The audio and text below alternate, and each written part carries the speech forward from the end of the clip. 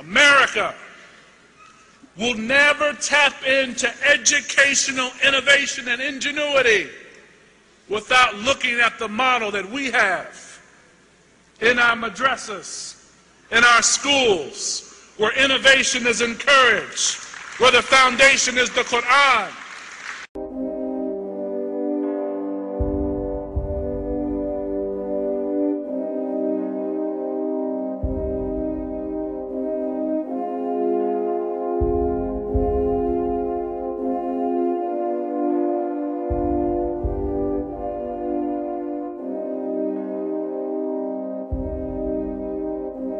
Indiana Congressman Carson says the speech which has caused such an uproar is similar to one he has given many times.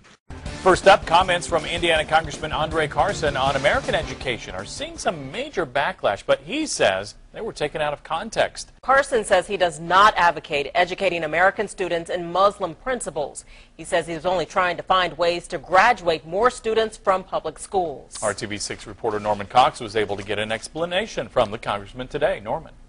Well, Carson, who is a Muslim, made his comments in May to the convention of the Islamic Circle of North America, but he says he meant them to apply equally to all faith-based schools, including those run by Catholics, other Christians, and Jews.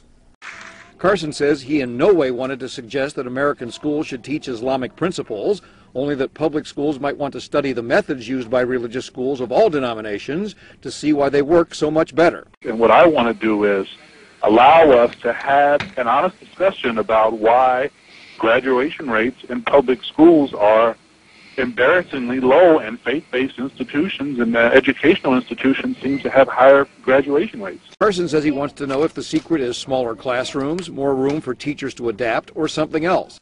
But he doesn't want public schools teaching Islamic religious beliefs. Absolutely not. I strongly believe that I strongly believe in separation of church and state. Carson says he knows many people consider just the word madrasa inflammatory, even though it is just the Arabic word for school.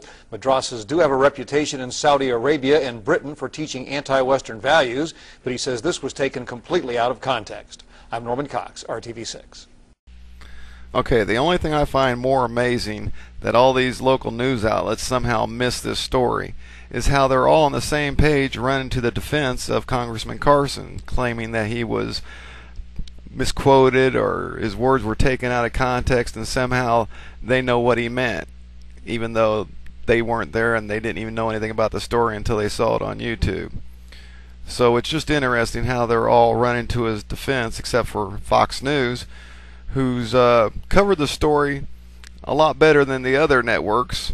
And while they're getting blasted on the internet, here's a July 11th posting. Fox News continues its jihad against Representative Carson.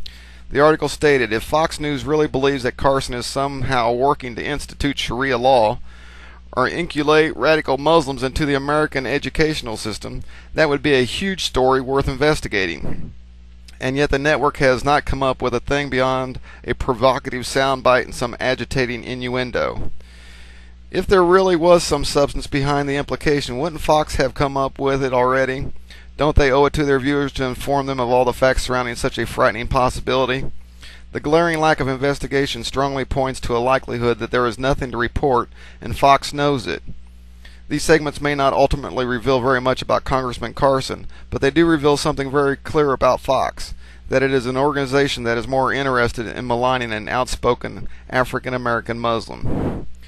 Okay, so we can see that anybody who tries to talk about the story is labeled as a racist, and they're on a jihad against the congressman just for covering the story. So not only does the local mainstream or lamestream media miss the story, they're all claiming that Carson's right in what he's doing.